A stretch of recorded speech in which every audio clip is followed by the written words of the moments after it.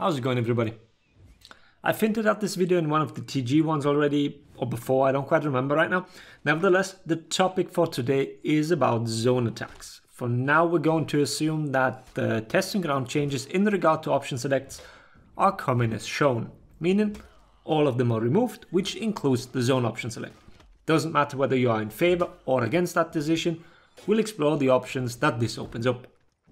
But I also want to quickly give a little disclaimer. I often get asked what I would want to change with a hero, what reworks would look like, and all that. And fair enough, I do give plenty of feedback and put my opinions out there, but it's usually about changes. I try not to be too big an armchair developer. When we as a community make suggestions, we pretty much never know the full picture. We don't know what is possible in the code, or how many resources are available. If a change requires some extensive motion capturing and new rigging, then maybe it's a better idea to make a new execution instead of giving a rarely played hero a few new moves. It might just be the better decision business-wise. So with that said, we're going to ignore all that and just go wild at the end of the video on that. But what we can be certain of is that the role of zone attacks can now actually be defined, and now we also have the option for that very role to change and be different for each hero. Before, a zone was always measured by how good of an option select it was. It was mainly defensive based. Was it unsafe on block, like Shaman's currently is? Does it have any extra properties, like Conqueror's full block on the zone? All that was always measured in how it interacts when using it as an option select. And Ubisoft has already shown us one thing with the Raider changes. A stamina cost reduction for zones is probably something we can expect for everybody. As it stands right now, zone costs vary already. Warden, for example, he takes 60 stamina to zone, whereas Tiandis, that one costs 30 for the first and 10 for the second part. If you're interested in all of these values, you can check the info hub. It has all the numbers for zone attacks. I'll link to it down in the video description. There's obviously also no need to standardize here. Multi-hit zones, feintability and all that can come into play when lowering the cost. They don't have to all cost 12 like Raiders did in the testing grounds, but I don't think there's any real reason to keep some of these insane values in.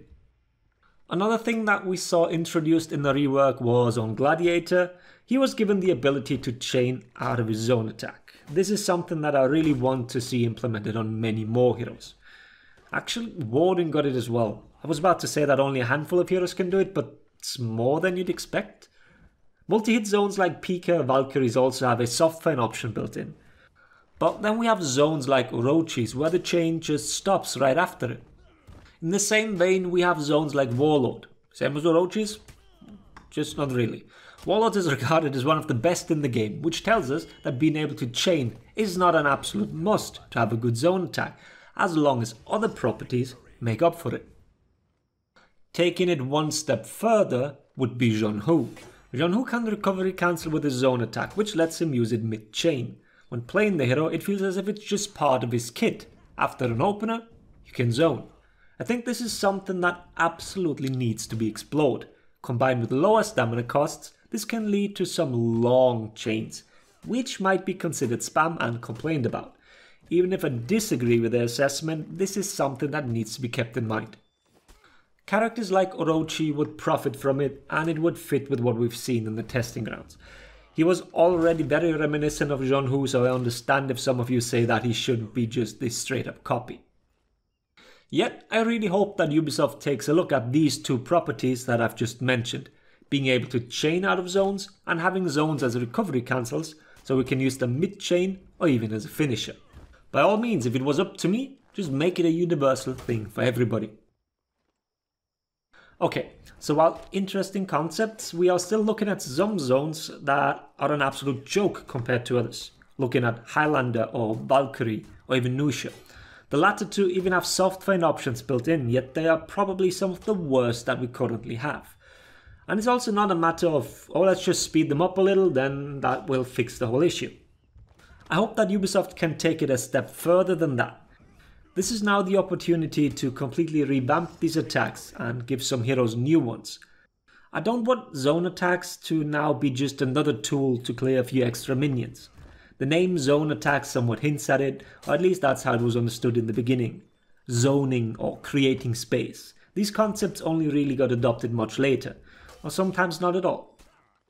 Once we start to shoehorn zones into just serving one specific purpose, we will naturally create a huge imbalance. I'm not saying that this won't happen anyways, because that's just how balance works.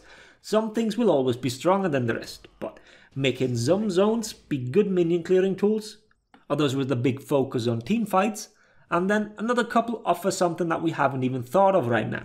This can be an exciting time for upcoming reworks. I hope that we'll see creative ways for this type of attack now that the measuring standard is no longer does it work as an option select. We can even try and introduce completely new properties, make them unparryable but blockable, creating a relatively safe attack, because depending on hitbox it will make it really hard to punish even when being external. If you have any outside of the box ideas, feel free to share them down in the comments. Or maybe you disagree with all of this. While I think some of these changes are kind of a natural next step, maybe it's also a little bit of wishful thinking on my part. Oh well, you let me know. Having said that, I hope the video was interesting. Thanks for watching. Laters everybody.